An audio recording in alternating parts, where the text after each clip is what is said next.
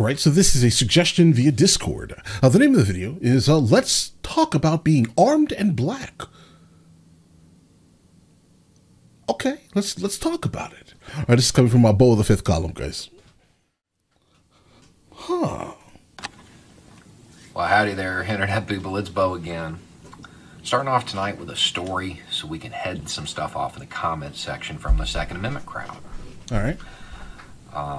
Okay, so 10, 15 years ago, something like that. Okay. I was at the range. When I was at the range during this period of my life, I was angry. I was not having a good day. This was range therapy for me.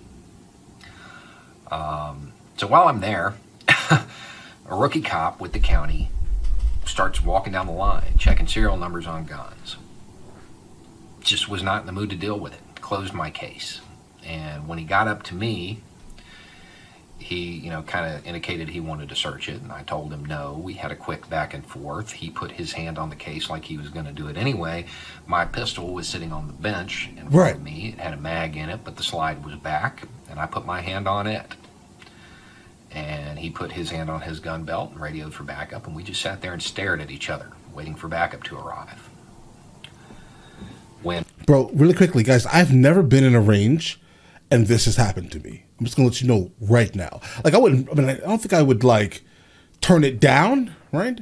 Because I absolutely would like for someone who has a firearm that is not theirs to not have it, right? I would love that to happen. I'm not sure that I would turn it down. I don't mind like that, but he's qualifying it by saying that he had a bad day. So, okay. And backup arrived. Sergeant rounded the corner, gun out, ready to go. And he saw it was me, and he did that. It's Beau again. At this point in my life, I was let's just say well known to law enforcement. Okay. He did what a good cop does. Walked up and diffused the situation with a joke. He asked the guy, he's like, "What's going on?" He's like, "This dude said he's going to shoot me if I open his case." I don't think he said that. And did you say that? Sergeant looks down the range at the target I was shooting at. Looks back at him. He's like, "Well, I wouldn't open the case then." Everybody laughed. The rookie cop got a talking to, explaining that he can't do this. And then the sergeant turned to me and explained that I should know better. At the end of the day, nobody got shot, and my case didn't get searched. What if I had been black? Okay, I see what you did here, bro. Right? Because I see what you did here. I see what you did. Let me explain. When I say that I've never seen anything like this, I'm not sure if the response would have been the same. I'm actually not sure. I think in the range that I actually regularly frequent, I am so known there that I highly doubt that anything like that would actually happen, right?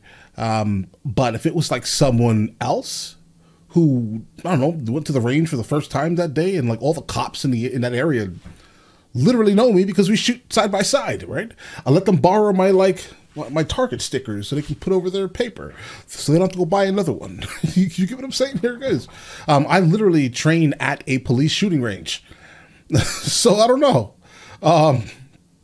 That's just my specific experience. But now I've been to a couple of other ranges that were absolutely terribly maintained, and maybe these ranges may bring in different types of people, and that may be it. I don't think that it has anything really much to do with the color of my skin, again, because I'm probably the only person that looks like me in that range. Just gonna be honest, right? And I have personally never had any issues, at least, but I cannot say that experience is the same experience for someone else, right? You wouldn't be hearing this story right now. Man killed at range. I don't know. Okay. So, I got questions, a few actually, from black people who want to start gun clubs for black people. And one of the gun clubs I am in is basically a black gun club, bro. And I told that story to remind the Second Amendment crowd that it's not the same. It is not the same. You're going to say, well, they don't have to do that. It's their right. It's our right. If they do the same things we do, they'll end up dead. Right now, They're trying to flex their rights, advocate for themselves, and just get law enforcement used to the idea that a black person can be armed, and that's not a reason to shoot them. So, guys, really quickly, I don't want to keep stopping because I want to give my pretty much experience as a black male that is, honestly, guys, consistently always heavily armed. I mean, bro, wait a second. Bro, without moving, okay? Without moving, bro, throwing knives, right? A short sword, right? Nunchucks, guys. Oh, what is this? Glock 34, right? This is literally just to qualify what I'm saying here, guys. All right. My experiences are different than what he's saying, right? I understand that potentially, most likely, maybe the vast majority of like black Americans that walk around that are armed, and you know, and again, at times I do open carry. You know, I get it. The gun crowd are going to be like, "Why are you open carrying? You're going to be the first person." I get it, bro. Right. But I do. Right? I mean, I open carry in the bank, guys. I've never had these issues, guys. I've walked past cops where they've seen my gun and they've just been like, whatever, right? Like literally, whatever. You're American. Move on, right? So again, this is just not my very specific personal experience. All right. Let's continue, guys. You can talk about the Constitution all you want, but if they have a bad encounter, the only use of the Constitution would be to pack the wound. It's not going to stop the bullets. It's very easy for us to be ideological purists when we're not going to be the ones getting shot. Okay, so now on to the actual advice. Okay, go ahead. All right. It took me so long to respond to these questions, guys, because it's a lot more complicated than I thought at first. You've got to get the rules of engagement established. Sadly, you don't get to determine them. The cops do. Right. And they may not tell you what they are. That's the first thing you have to fix. Get your club together, get your group of guys together, whatever, hold an event. And if you can, make it open carry, even though I normally don't like open carry events. And I agree fully. Get like get the the events, top law enforcement official in your jurisdiction there. Tell him whatever you have to get him there. He's going to talk about gun safety. He's going to meet voters. Whatever it takes, you get him there. While he's there, you let him talk about whatever it is he wants to. And you ask him directly, what is the preferred thing that law enforcement wants us to do during a traffic stop or getting stopped on the street while carrying? And you get that on video and you put it online. You get those rules of engagement set. Then whatever it is... That's smart in general. I know it's not right. I know it isn't right. But you're trying to expand you're trying to expand a right that you have that has been disused for so long. Okay. Law enforcement doesn't seem to realize you have it. So at this point, you just want them to get used to seeing black people with guns. That's it. If they tell you to put your hands on the roof of the car the second you get pulled over, do it. Just do it. Okay? Staging that event. No MAC-10s, no Tech-9s, no Brico, Jennings, High Points. And to answer one of the questions that came up, is the High Point really that bad? Yeah. Okay. Yeah, bro. Nothing that is stereotypically associated with a gangbanger. Are High Points associated to gangbangers? I guess because they're like so cheap, maybe. I mean, like a High Point is such a trash gun. It's like, I mean, I guess if that's the gun that you have to carry, right? And you know, in the unfortunate event that you have to protect your life from somebody, and that's the firearm that you use, and the police then take that weapon, and that weapon then somehow, unfortunately, never gets back to you. Do you really care that you lost $200? Do you care that you lost $1,300 on like a FN 509 tactical? I guess that's the main question, guys, right? That could be, I think that's the main selling point to probably a high point, right? I've never had one. I've shot a couple of them. They've never jammed on me, guys, but I just can't. They just feel like plastic. They feel like toys, and that is not a good feeling to feel in your hand. Okay, I'm just gonna let you guys know right now. All right, it's not. But I never knew or never even speculated that high points could be associated to any type of gang situation, guys. Again, it's not right. It doesn't matter. We're not talking about right and wrong. We're talking about keeping you alive. Don't have any of that there. You don't want to reinforce that negative stereotype already. You'd be better off with everybody standing there with ARs. Okay. The gun club that I'm in, I keep stopping guys again because I keep trying to give you my very specific, opinion of what he's saying here. Obviously, as someone who is always armed and I'm always black, right? The gun club that I'm in, that is basically a black gun club. I would definitely say that it's a black gun club, guys. Because there's no one else but people that look like me in it. There are no like guidelines that say you can't join it, right? But just for some reason, everyone in there absolutely looks just like me, for the most part, in terms of skin tones, right? And AR is the rule, is the game, guys. I mean, everyone has AR-15. How don't you have an AR-15? I think it's probably a better question, right? So it is more likely that you're going to encounter us at least at the range or any type of outdoor range or any type of shooting event. You're going to see us with AR-15 specifically. All of that advice was agreed upon. Everyone's going to say no high points. Was how you should dress. 2 people said dress as white as possible, using those exact words. I disagree. I would go the other way with it. I would stage it so you have one guy that looks like he just got scooped up from jail, all right? For optics, and okay. One guy in a suit and everything in between. Because while the idea of putting your best foot forward and everything, that sounds great, you don't want them to think that only black people dress like this are okay. Okay. You want them used to the idea that however you're dressed, you can be armed, because you're not going to be dressed the way they approve when you actually encounter law enforcement. So I would actually make sure you have people running the spectrum. Don't knock stuff over. Right. Okay. So those are the key pieces of advice. And then from there, just make sure you do. You comply. Not advice I ever thought I'd give.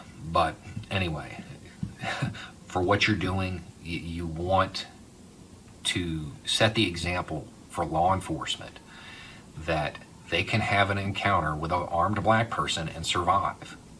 Because even though it's not true, they've bought into their own propaganda and they're terrified. Okay. So now on to the more specific questions that were in these. Do we need to standardize? This was for the guy setting up the community defense stuff. Probably not. The Army does it because logistically it's easier to ship one type of ammo, one type of magazines, than it is for them to ship a bunch. In your situation, you should have 6 mags for your rifle. If you burn through 180 rounds during a community defense situation, the ability to exchange magazines with the buddy is probably not going to matter. Right. I mean, that's a lot of ammo. You're in especially when you're talking about a group, because right. It's 180 times however many people you have. Right. AR or AK doesn't matter. I know that's a hot debate in the gun crowd. It's not, and I'm gonna explain. All right, there's some people who are more refined and sharp, right? I think these people most likely enjoy the 5.56, 223, AR-15, etc., AR platformed firearms, right? Or even the super classy 4.58 SOCOM. These are classy people, right? Or then there are also some people who just like kicking doors in everywhere they go, right? Like instead of just walking in and gently pushing the door open and closing it behind you. No. These people like blowing doors off hinges, right? I'm trying to give you a visual picture of someone who loves an an AK-47. That's generally the type of person. Don't get me wrong, I have both, right? I prefer the AR because it's just more precise, it's straight to the point, but the AK-47 is just loud. And it's loud and in your face, and yeah, guys. So definitely, that's the argument. That's the debate. Which one is better? Which one do you prefer? I understand. I like them both, but I think that the AR-15 is probably a better platform for getting bullets down range on target. Okay, because that AK-47 is sloppy, bro. It's sloppy. Big bullets. The 7.62 is. I don't have any right here. So, yeah, the 7.62 is a big bullet, bro. Big bullet, absolutely. But that 5.56 is a lot more straight to the point. That's it. There's no argument. I solved it. It does not matter. The AR is a little bit more accurate at a little bit further range that you'll probably never shoot it at anyway. The AK is a little bit easier to maintain and a little bit more reliable. Well, then, yeah. But it's going to fire no matter what. The modern versions of both of these, neither one of them is marked as the better weapon. They're both good platforms. And as far as standardization, you're trying to play both sides, bro. You're trying to play both sides right now. And that's going to kind of happen anyway, because once everybody starts shooting, you're going to find out half of them love the AR, half of them love the AK. Right. That's going to be what they have. It just is what it is. Right. Why does every white person I meet tell me I should buy a 1911? It only holds 8 shots. It's like they're trying to make sure we're outgunned. Whoa. Yes. Okay. Listen, I'll talk about guns randomly, right? And someone will be like, you gotta get a 1911. And I'm like, bro, I am not getting a 1911. I understand, but I don't want that, bro. There's no way. My Glock 34 holds 31 rounds. Why would I want that? Why would I want that, bro? Right? My what is this one hold, guys? My Canik TP9 Combat Elite holds 16. What do I need that for? Right? Bro, and then my CC Scorpion holds 60. I'm sorry to tell you, bro, keep your 1911. No disrespect, right? I mean, Hammerfire is cool. I think Striker is better because it just is, right? I mean, listen, 1911, tried and true. I get that. Listen, if I wanted that, I'd use my 38 special that I have back here, right? I don't use that, right? But also at the same time, I get it. More bullets, that's more for someone to miss. That means that they're probably overcompensating for the fact that they can't shoot. I get the whole logic behind it, right? Would you want 8 well-placed, perfectly aimed shots or 33 potential misses? Or like, you know what I'm saying here? I get it. I hear the analogy. I get it. But I don't miss. All right? I don't miss. So regardless, I'd rather 16 that I'm going to hit on target at least 97% of the times, bro. All right? Rather than 8 and just be out of luck having to worry about reloading in the middle of some kerfuffle, bro. No. Give me my Striker Fire masterpiece, please. Thank you. Okay, the 1911 is it holds a special place in white people's hearts. Okay. It's called the 1911 because it entered service in 1911. It is a very old design. Right. And it stayed in military service until 91, I think. Was the last one the Beretta 92 FS? So, it basically, every war movie that every white guy's ever seen up until very recently has had the 1911 in it. It's a staple. Won 2 world wars and all of that.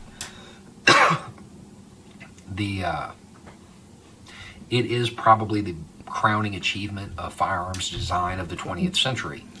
It is now the 21st century. You have other options available. Strikers. If you don't like it, don't use it. Yeah, there are a bunch of 45 caliber pistols out there that hold more than 8 rounds. But it's not that they want you outgunned. It's that they really really do they like that gun. Right, right. They like the platform. Is there anything else we should know? Yeah, put a first aid kit in your car. Absolutely. Your attorney will thank you. You don't just carry a gun, you're prepared for all emergencies. Right. It's kind of like having a glove right. in your car if you carry a baseball bat. Right. Your attorney loves that. He spoke very loudly. Got to read between the lines here, guys. Obviously, read very deeply between those lines. He spoke very loudly. Absolutely. Because make sure, if you do have to protect yourself, you grab the first aid kit and you save that person's life. All right? Or make an attempt to. And you may actually need it. I'll also remember that. Anyway, so what you guys are doing, I think it's great.